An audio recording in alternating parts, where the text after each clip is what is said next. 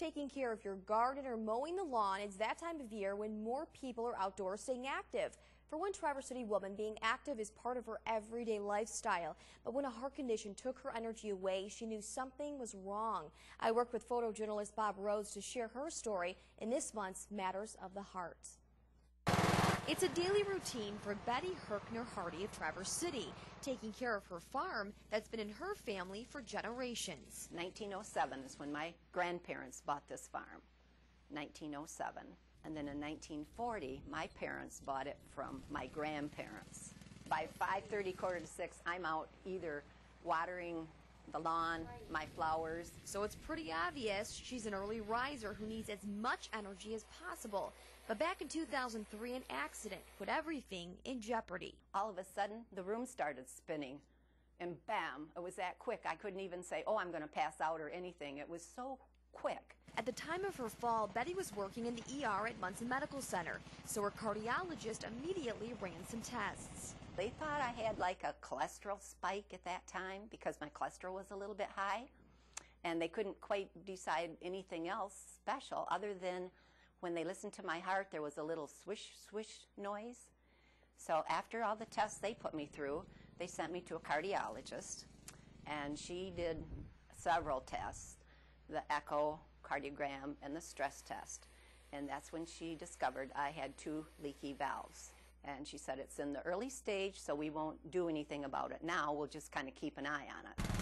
For the next few years, Betty went for regular echo and stress tests for her heart. But in 2009, something strange happened yet again. I was mowing. It normally takes me 4 hours. And it was after 1 hour of mowing, I was beat. I had to come in and sit down and rest. And I thought, that's not right. Something's not right here. So what, I called the cardiologist and I said, I don't know what's going on, but I'm not normal. I can't function like I did before. Betty's cardiologist ran more tests on her and discovered her heart valves were now leaking severely, and it was time for surgery. I said, how soon can you do it? She said, well, I'll have to call Dr. Drake and see when he can get us scheduled. So she did. She got on the phone, called him, and he had me come in just within 2 or 3 days. And when he got in doing my surgery, he could repair my valves by putting rings around them. After surgery and a lengthy recovery, Betty started going to Munson's cardiac rehab and continues to do so twice a week. She also keeps in close contact with her cardiologist and surgeon. I had another echo in March.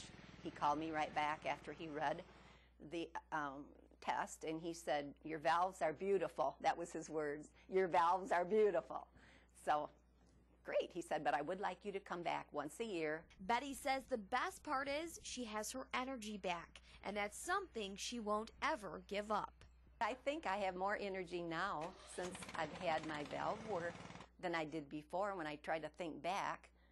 Anyway, I have so much energy now, it's just unbelievable. I wish I had her energy.